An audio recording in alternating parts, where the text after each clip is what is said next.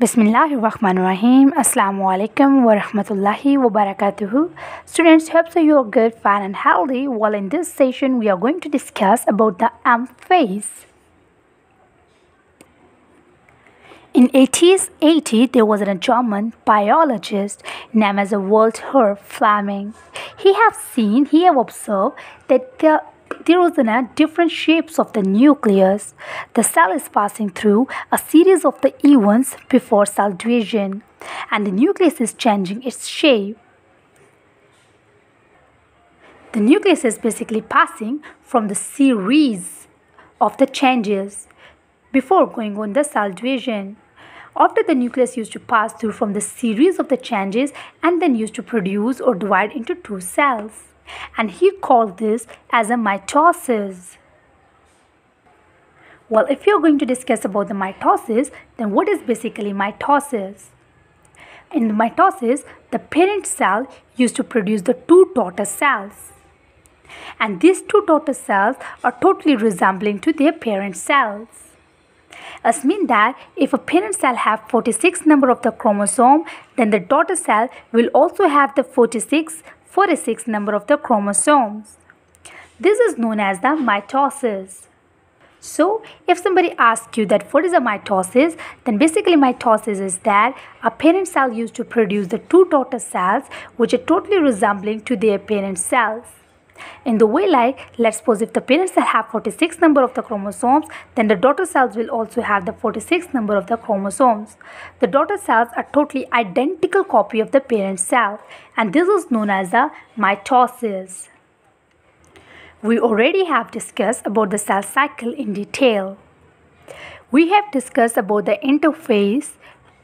Now we are going to move towards the M.phase, that is a mitotic phase. Basically, in the M.phase, the cell have further divided into two phases.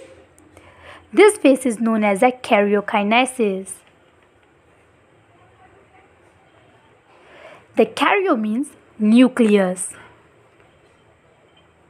So, in nucleus, there is a changes or the division in the nucleus. So karyokinesis, karyo means nucleus, so the changes occurs in the nucleus is known as a karyokinesis. While the next one is known as a cytokinesis. The cyto means cytoplasm. So the division of the cytoplasm is known as a cytokinesis. Well, the cytokinesis is further divided into many phases like prophase, prometaphase, metaphase, anaphase and telophase. Well, in this video, we are only going to discuss about the prophase. Well, students, in the prophase, what used to happen? In the prophase, the first thing is that the thread-like structure of the DNA is going to condense itself and will form the chromosome. As you know that before prophase there was a S-phase in which there was the duplication of the chromosomes, so that's why the two sister chromatin chromosome will produce, because in S-phase there is already duplication of the sister chromatin used to occur, so the thread-like structure in the prophase is going to condense itself and will form the chromosome. So students, after they condense, the thread-like structure is going to condense into the chromosome.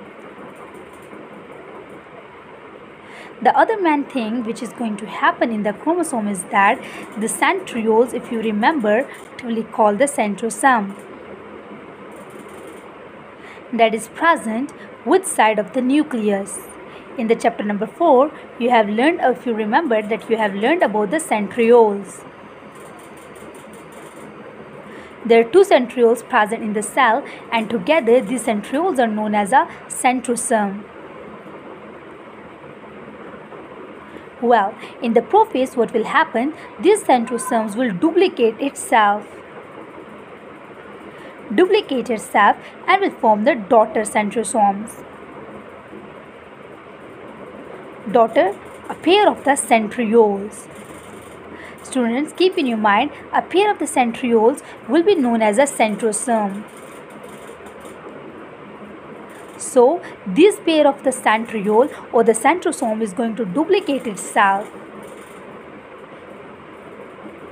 They are going to duplicate itself, and this duplicated chromosome will form the opposite side, will move to the opposite side of the nucleus. So this will move to the opposite side of the nucleus.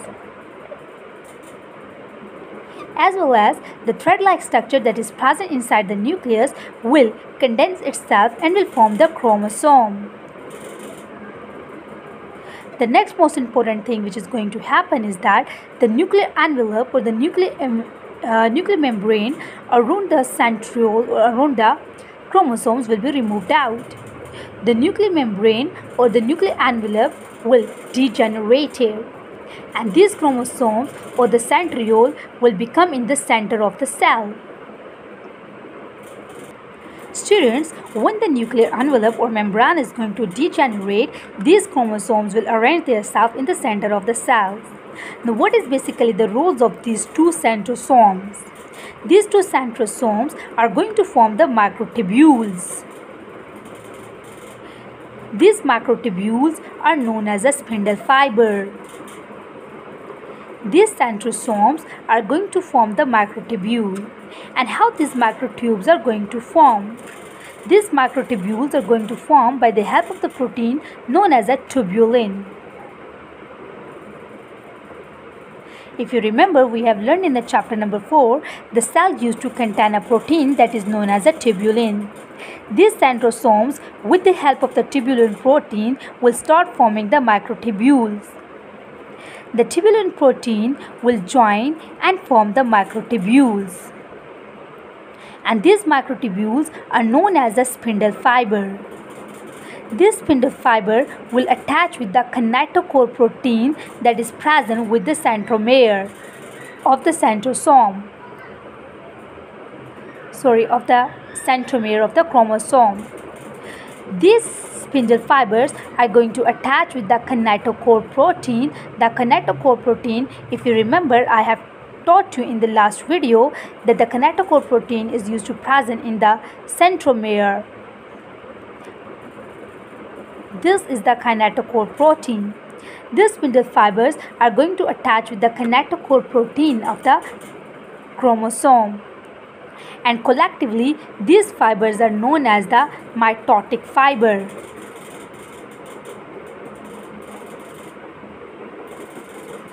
Hope so you understand it very clearly. What we have learned up till now, these centrosomes are going to produce the microtubules by the help of the protein known as a tubular protein. The microtubules are going to form by the joining of the tubulin. These microtubules will be known as the spindle fiber. This spindle fiber will attach with the kinetochore protein of the chromosome. And collectively, it is known as the mitotic phase. Well, students, these steps are going to happen in the prophase. In the mitosis, we have learned that the two total cells are going to produce. The mitosis have the 4 phases in the karyokinesis, kinetokinesis, that is a prophase, metaphase, anaphase, and the telophase. Well, the separation of the cell or the division of the cytoplasm is known as a cytokinesis. What will happen after the interphase? You have learned in detail what is going to happen in the interphase. After the interphase, the cell used to move towards the mitotic phase. And the first phase of the mitotic phase is the prophase. Now, what is going to happen in the prophase? Basically, the chromatin, which is already duplicate in the S phase, is going to condense itself into the chromosome and having the sister chromatin. This red color is basically the kinetochore protein. The first thing is that the nuclear membrane is going to remove out and centrosomes and the chromosomes are going to separate in the cell. The centrioles will start producing the microtubules, and these microtubules are going to form by the by the help of the tubulin protein that is present in the cell. And this will be known as the spindle fiber, and together they are known as the mitotic spindles. Students, in the prophase, not only the nuclear membrane or nuclear envelope is going to remove, but the nucleolus that is present inside the nucleus is also going to degenerate. This nucleolus will also be removed out, and the nuclear membrane will also be removed out or degenerate. Well, student, this was basically about the prophase in the animal. If you remember about the plant cell, that plant cells do not contain the centrioles. If the plant cells do not contain the centrioles, then how they form the spindle fiber? Let me to tell you how this happened. The first and the most important thing is that you have learned about the plant cell, that the plant cell have a large vacuole in the center. So for the cell division, first the nucleus is going to move toward the center of the cell. The nucleus is going to move in the center of the cell. When the nucleus will reach in the center of the cell, now what will happen? All the tubulin protein that is present inside the cell in the prophase 1, they will move towards the nuclear envelope. And this tubulin protein will attach or will collect themselves on the nuclear membrane, and these will form the spindle fiber. These will form the microtubule instead of the centrioles. The centrioles are absent in the plant cells, so tubular protein that is present in the cytoplasm will collect themselves on the membrane, on the nuclear membrane. Well, that's all for. If anything is not clear to you, you can comment me. I will give your answer. Inshallah ta'ala, if you have any issue, you have students see the video again, make the notes and send me the audio. Hope so you get that and you have enjoyed the video. Jazakallah khair. Assalamu alaikum wa rahmatullahi wa barakatuh.